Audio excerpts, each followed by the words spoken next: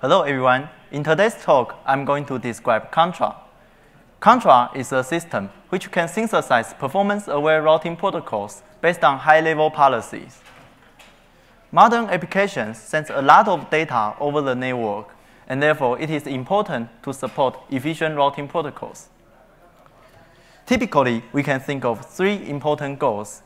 First, for performance, we need to support traffic engineering, and therefore we may want to prefer least utilized path over the other path. Second, sometimes we may want to prefer certain types of routes, and therefore we need to support routing constraints.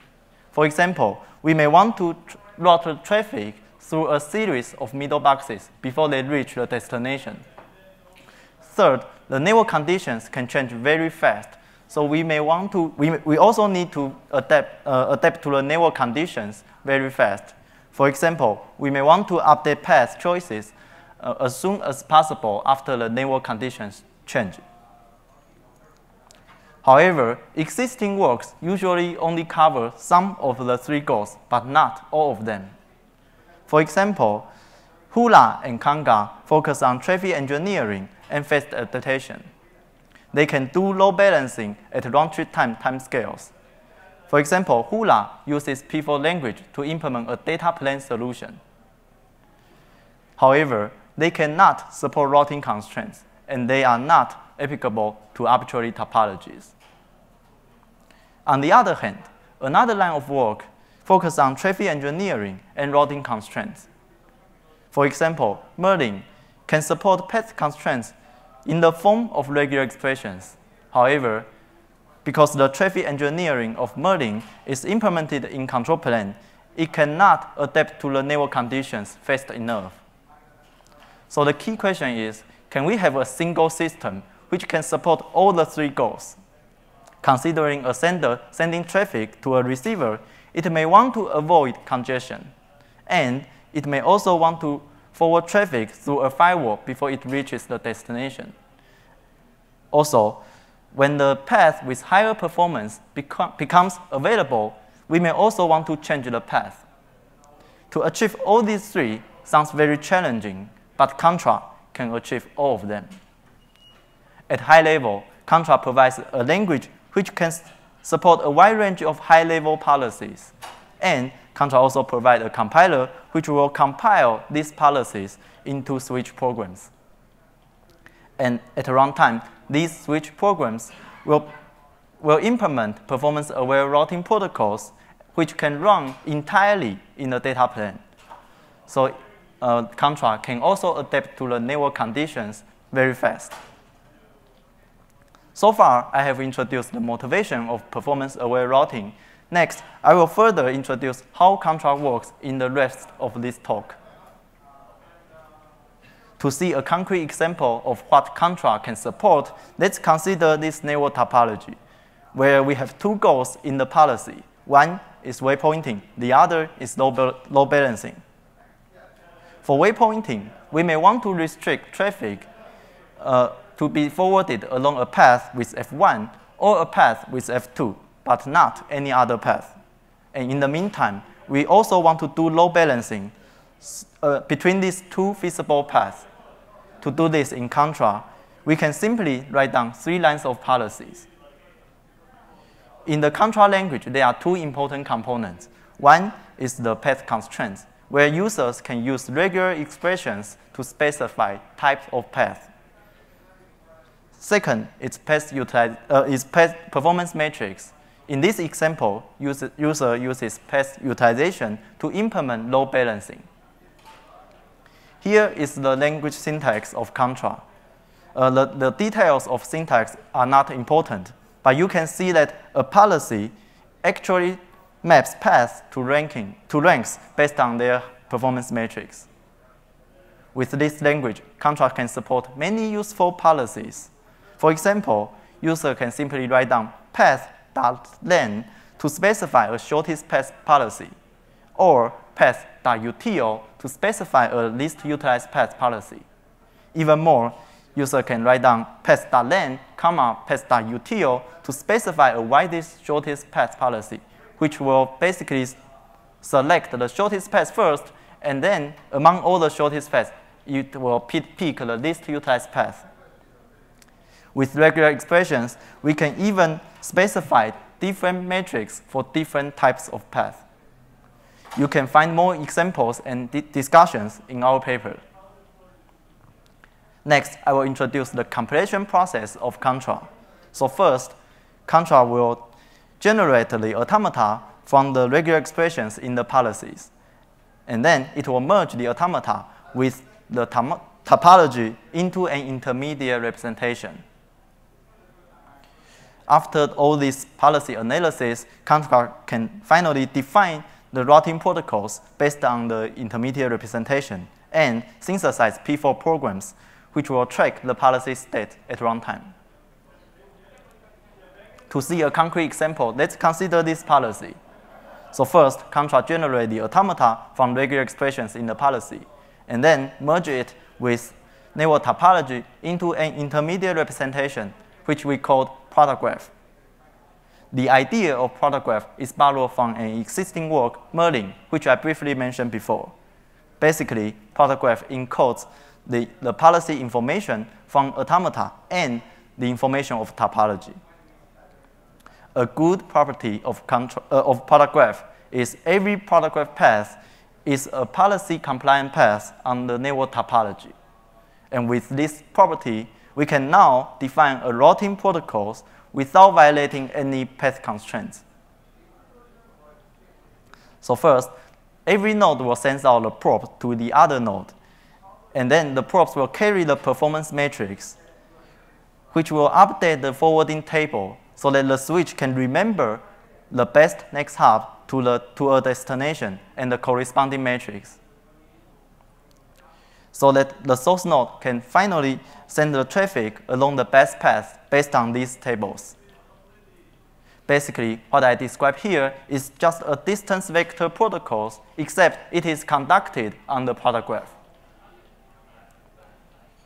Next, we also need to ensure the generated switch implementation follows the product graph, and therefore, we can ensure the discover paths are always policy compliant. To do this, we need to encode the product graph into the tables on the switches. Notice it is possible that we have multiple product graph states for a single switch. So we need to combine the forwarding table into one table on the switch so that the switch can now use this table to take the packets accordingly. For example, a path A1, B1, D0 corresponds to a path ABD on the network topology.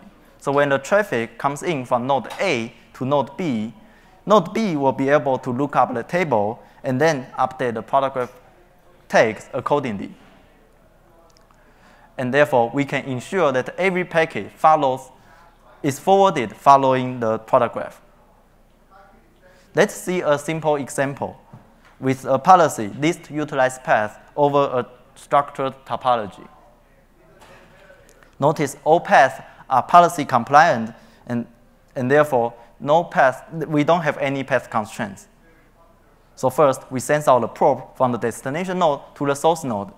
And along the path, the probes will carry the performance matrix and update the forwarding table so that the source node can send the traffic along the best path. Actually, in this particular scenario, Contra will generate a routing protocol which is very similar to an existing work we called Hula, which I also briefly mentioned before. However, there are some important differences. Hula is specifically designed for this policy and this topology, but Contra can be programmed to target a wide range of scenarios. Both the generated protocols of Contra and Hula are implemented in P4 and therefore in data plane, so we can support dynamic matrix. But because of the generality of Contra, we also need to deal with several challenges when we want to support changing matrix. For example, on this network topology at time 1, we may use one path, but at time 2, the path may change to another path because the network conditions change. And between these two times, it is possible that we combine partial paths into a routing loop. And one reason behind this is because the probe can require some time to be propagated so that it creates an asynchronous views across different switches. And this will create some transient loops. This problem is a common problem of distance vector protocols over arbitrary topologies. Notice that Hula does not have this problem because it is designed for a structured topology. So we deal with this problem by borrowing ideas from existing work. So we use sequence numbers to distinguish probes from different rounds. And therefore, we can avoid the switches from using out-of-date information from the old probes. And therefore, we can mitigate loops. Another problem created by changing matrix is out-of-order delivery. Considering a sender and a receiver, there might be multiple paths. And when the sender wants to send a flow across the network, the packets may use different routes.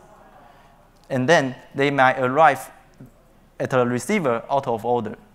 To avoid this, we borrow ideas from existing work and group packets in the same flow into flowlets when the packets are close to each other in time. And then we use flowlet switching table to pin the packets along the same path so that we can also avoid reordering. However, a traditional flowlet switching can create policy violations.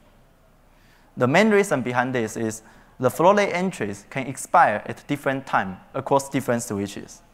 Considering this network topology, where we are restricted to two paths. One is the upper path, the other is the lower path. And we are not allowed to forward traffic along a zigzag path. Let's assume at time 1, the best path is the upper path, and the flowlet switching table will pin the packets along the upper path.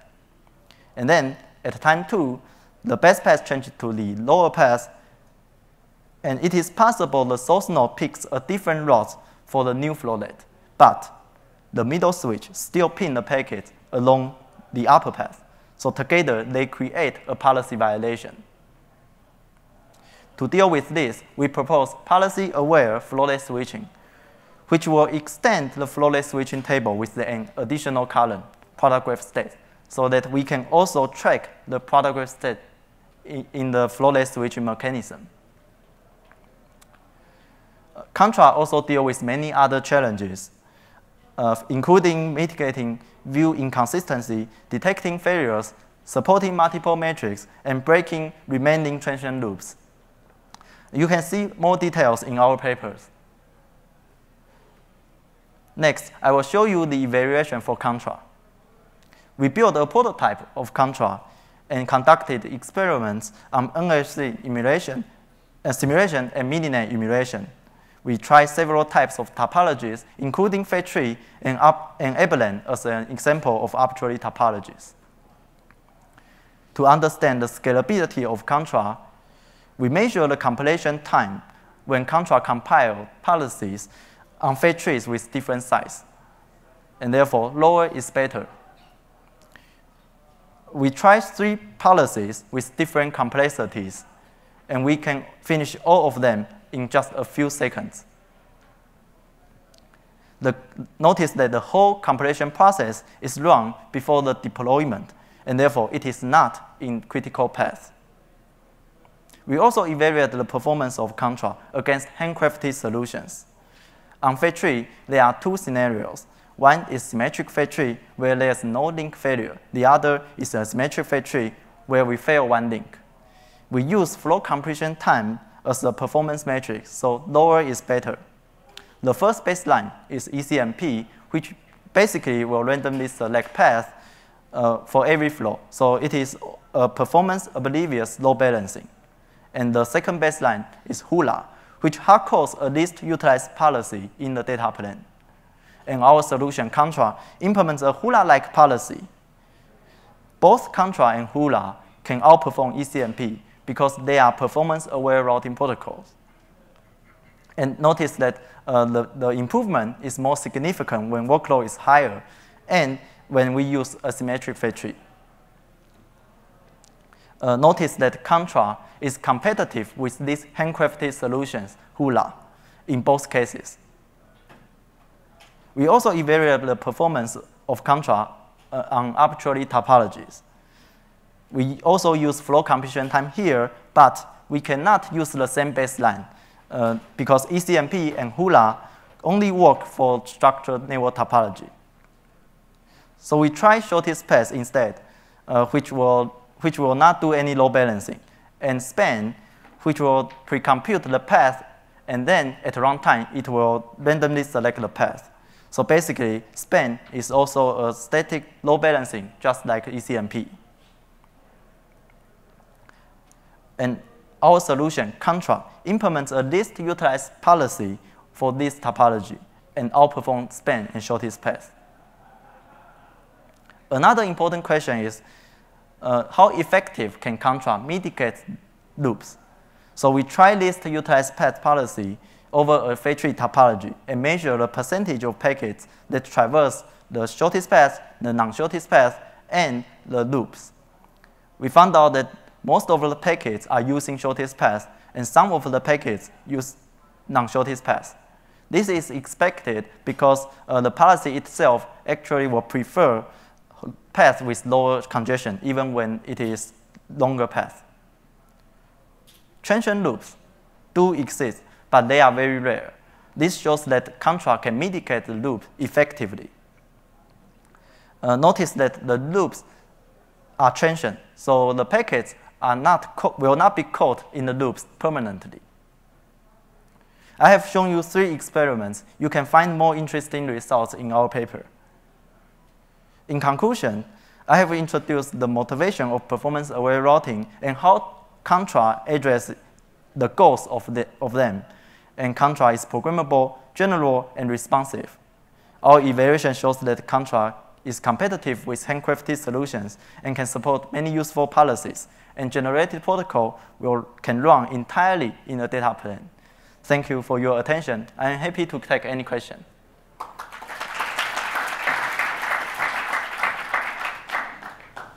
Okay, thank you. Thank you for the presentation. So I have 2 questions, but I take one and then let him do the second. So I see that you use finite automata to actually simulate. So have you simulated the actual routing table, or you actually simulated the flow, wherever it goes, and the, for example, you have in this node, you have 2 gateways, and then based on that, you simulated. Because if it's, basically, I'm looking for the scalability. If you simulated each flow and trying to do a transition state for each flow, how the methodology was.